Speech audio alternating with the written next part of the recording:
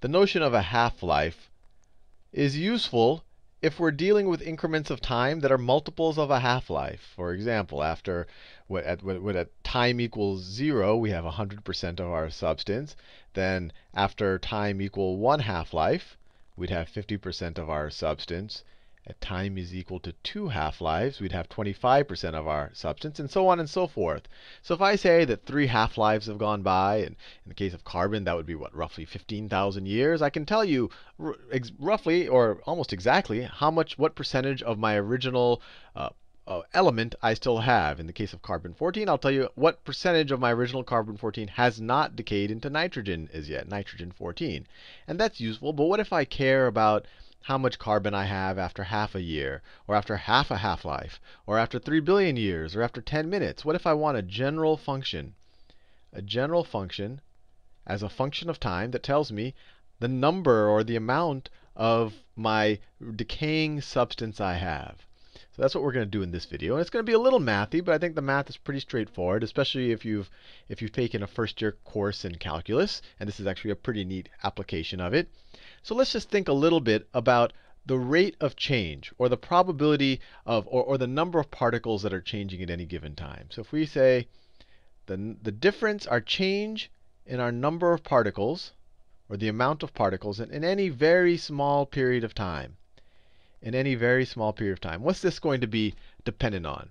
This is the number of particles we have in a given period of time. This is our rate of change. So one thing, we know that our rate of change is going down. We know it's a negative number, right? We know that in the case of radioactive decay, I could do the same exercise with compounding growth, where I would say, oh no, it's not a negative number, that our growth is dependent on how much we have. In this case, the amount we're decaying is proportional, but it's going to be the negative of how much of the actual compound we already have. Let me explain that. So what I'm saying is, look, our amount of decay is proportional to the amount of the substance that we already are dealing with. And just to maybe make that a little bit more intuitive, imagine a situation here where you have 1 times 10 to the 9th. You have a billion carbon atoms. And let's say over here you have 1 times 10 to the 6th carbon atoms.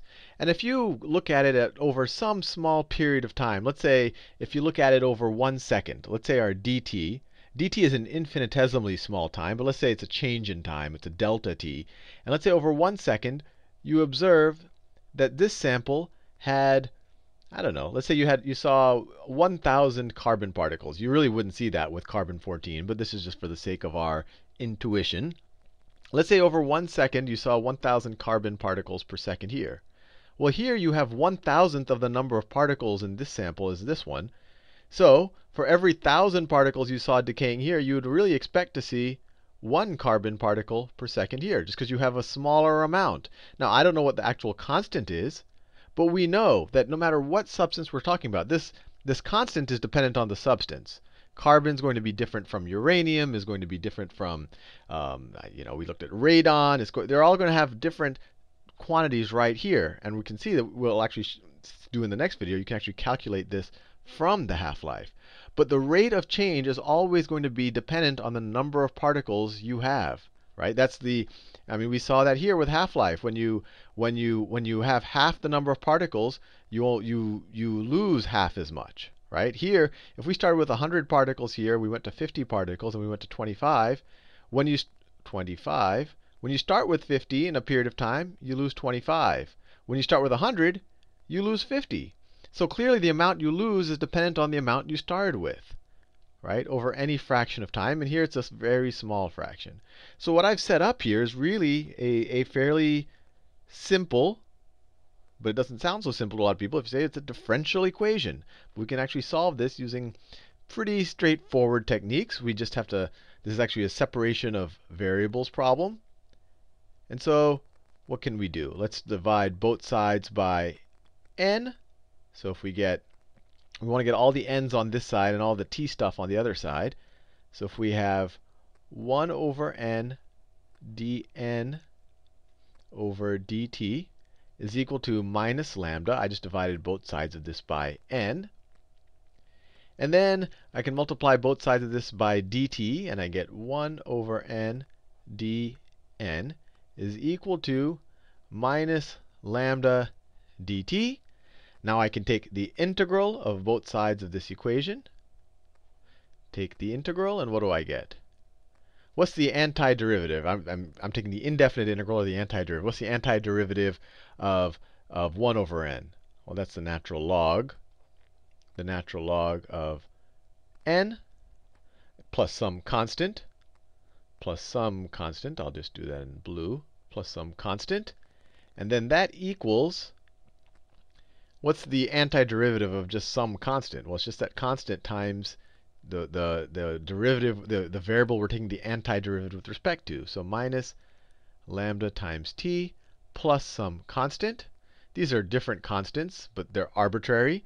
So if we want, we can just subtract that constant from that constant and put them all on one side, and then we just get another constant. So this boils down to our solution to our differential equation is the natural log of n is equal to minus lambda t plus some other constant. I don't know, I'll call it C3. Doesn't matter. And now if we want to just make this a function of n in terms of t, let's take both of these, or take e to the power of both sides of this. You can view that as kind of the inverse natural log.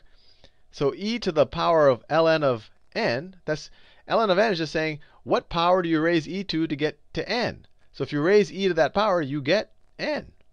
So I'm just raising both sides of this equation. I'm raising e to both sides of this equation. So this e to the ln of n is just n. And that is equal to e to the minus lambda t plus c3. And now this can be rewritten as n is equal to e to the minus lambda t times e to the c3. And now once again, this is an arbitrary constant. So we can just rename that as, I don't know, let me rename it as c4. C4. So our solution to our differential equation, n as a function of t, is equal to our c4 constant, c4 e to the minus lambda t. Now let's say even better. Let's say at n equals 0. Let's say that at n equals 0, we have n sub 0 of our sample. That's how much we're starting off with. So let's see if we can substitute that into our equation to solve for C4. So we say at n sub 0 is equal to, let's put 0 in here. So let's see, that's is equal to n sub naught, and that's equal to C4 times e to the minus lambda times 0. Well, minus anything times 0 is 0, so it's e to the 0. So that's just 1. So C4 is equal to n naught, our starting amount for the sample. So we've actually got an expression. We have the number of particles, or the amount as a function of t, is equal to the amount that we start off with at time is equal to 0 times e to the minus lambda times time. And we just have to be careful that we're always using the time constant when we solve for the different coefficients. So this seems all abstract. How does this relate to half-life? Well, let's just try to figure out this equation for carbon. This will be true for anything where we have radioactive decay. If we actually had a plus sign here, it'd be radioactive. It would be exponential growth as well. We know that carbon, C14, has a 5,700 year half-life. So the way you could think about it is if at time equals 0 you start off with t, at time equals 0, so time equals 0, t equals, let me write that down. If at n of 0 is equal to, and we could write 100 there if we want. Actually, why don't we do that? If n of 0, we start off with 100. And then at n of 5,700 years, so we're going to take t to be in years. You just have to be consistent with your units. How much will we have left? We'll have 50 left. We could have written x and x over 2 here, and it would all have worked out in the end. So let's see. Let's apply that to this equation and try to solve this for a lambda. So we know n of 0 is equal to 100. So we immediately know that we can write this equation as n of t is equal to 100 e to the minus lambda t, at least in this circumstance. in this circumstance, right? And we also know that n of 5,700, so that means n of 5,700, that is equal to, we just said, that's 1 half-life away. So we have half as much of our compound left. That's equal to 50, which is equal to this to the 5,700th power times lambda. So it's equal to 100 times e to the minus lambda times 5,700. And now we just solve for lambda. And then we'll have a general equation for how much carbon we have at any given moment in time. So if you divide both sides of this by 100, what do we get? We get 0.5. We have 1 half. 1 half is equal to e to the, let me just write, minus 5,700 lambda. And we can take the natural log of both sides. So then we get, let me just scroll down a bit. Natural log of 1 half is equal to, the natural log of this is just minus 5,700 lambda. To solve for lambda, you get lambda is equal to the natural log of 1 half over minus 5,700. So let me see what that is. Let's see what that is. So 0.5 natural log is that divided by minus 5,700. 5,700 negative is equal to 1.2 times 10 to the negative 4. It's equal to 1.21 times 10 to the minus 4.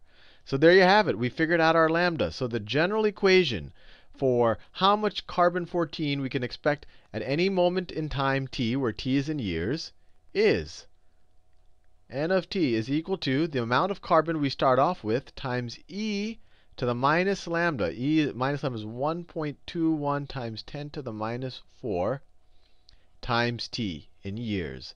So now if you say after half a year, you just plug it in, and you have to tell me how much you started off with, and then I can tell you how much you have after half a year, or after a million years, or after a gazillion years.